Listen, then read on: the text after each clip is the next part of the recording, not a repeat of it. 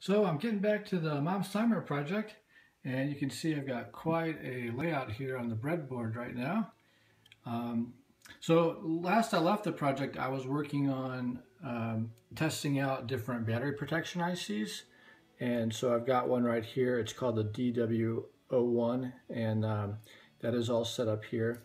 Since that video, I've just recently saw another way of doing battery protection by this guy here, David Watts.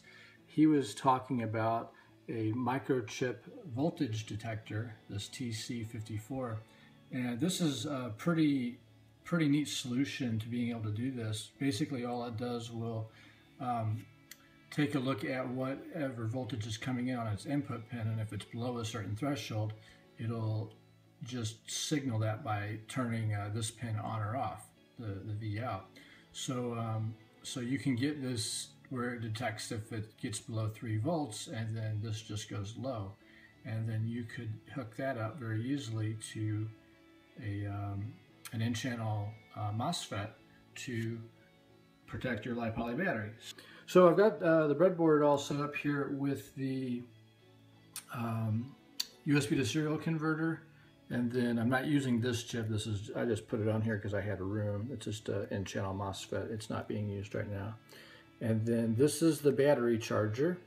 And then this is the lipoly battery protector. And then this is the 3.3 volt regulator. And then here's the microcontroller. And then I've just got a Blink program running on the microcontroller right now. And I've got the battery charger set up with 3 1K resistors in series to set the charge rate. I've got 500 milliamps available in the USB port, and that's what I'm going to be using to charge up the battery pack that's in the Mom's Timer base station and the battery pack that's in the little key fob part. So I want to split that 500 milliamps up appropriately and give myself some room. So with the 3 1K resistors, that's going to set a charge rate of about 333 megahertz, or I'm sorry, 333 milliamps. And then I'll be able to use maybe like 80 or 100 milliamps for the key fob, and then have a little bit of extra headroom. So I'm just going to test that out real quickly right now. Get this USB charger plugged in. Before I plug the charger in, this is the milliamp draw coming from the battery, and it's just bouncing around as the light comes on and off. And then this is the voltage of the battery pack. All right, so I just plugged it in, and the charging LED came on, and we're putting 323 milliamps into the battery pack, and it's jumped up to 4 volts right when I plugged it in. So the charge rate is a little formula here. Basically, it's 1000 divided by whatever the kilo ohm value is of R4 in my schematic here for the charger. And so that's how I got that 333 milliamps. So it looks like it's pretty close. 322, that's pretty close. Maybe it's a little bit lower than 333 because the battery isn't quite all the way dead. So that looks really good. Okay, I'm going to test the power draw when the microcontroller is asleep now. So I've just got a little sketch so I can hit a button and the microcontroller will wake up, turns on the LED here, and then this is the power draw when it's awake with the LED on, 9.2 milliamps, and then it goes back to sleep. It is drawing 42 microamps. So for my previous testing, this was more like 1 or 2 microamps. So there's something in here in all the circuitry that's drawing a little bit more power. So I will see if I can figure out how to cut that power draw. I was able to get the power draw down to 5.3 microamps by simply removing the VCC connection to the USB to serial converter that I'm using here. And so the VCC on it is just hooked into the VCC from the USB port. So there must be some kind of phantom power getting into it somehow. But you can see 5.3 microamps when that is removed. The serial converter has got a reset pin on pin 11 here, and right now it's drawing 38 microamps. I've got the microcontroller asleep and everything.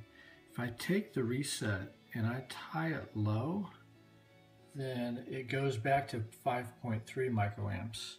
And then if I remove the reset from being low, it's still 5.3.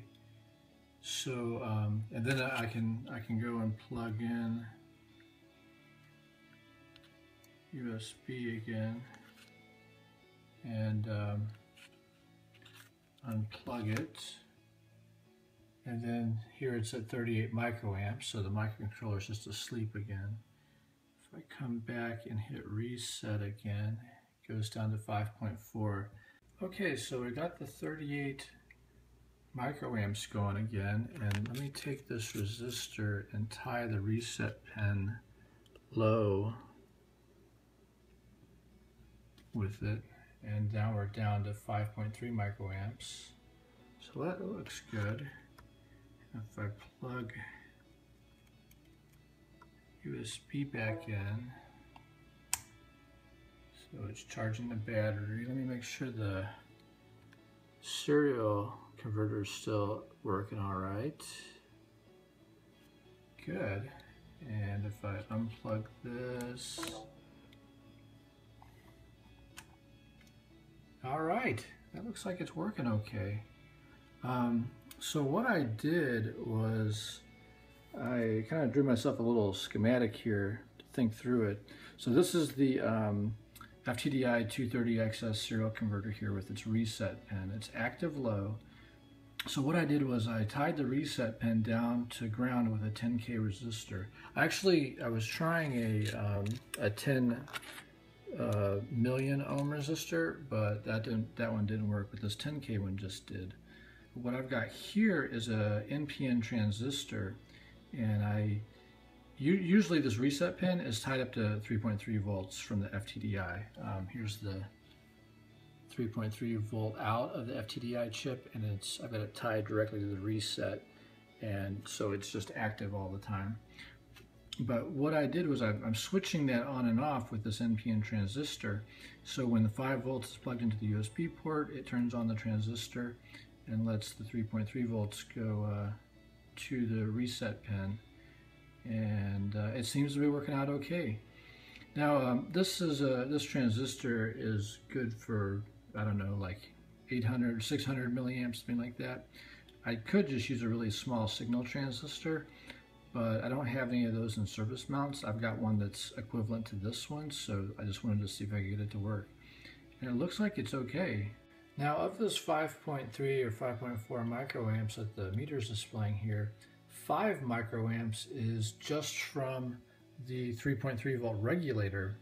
That's the MCP1703 right there that's doing that. So it's only 0.3 or 0.4 microamps for all the rest of it.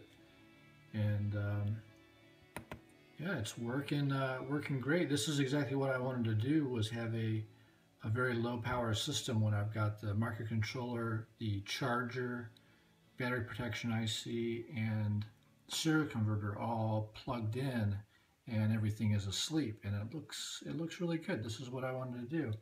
So now I just need to add in a few more parts. I've got the display, the shift register to drive it, RGB LED, rotary encoder, buzzer, and the 2.4 gigahertz transceiver. I think all these are going to be pretty straightforward to put into a low power state. I think I might use like a high side switch to turn this on and off with. I've got a MOSFET to do that with, and I think with the shift register I'll be able to turn that off really easily too, and these will be a piece of cake, no big deal for the rest of it. So yeah, I think I've done what I wanted to do. With the kitchen timer project, I think I was around 20 microamps when it was asleep. So this is quite a bit better, and it's really pretty much all of it's from just the voltage regulator. So that's great.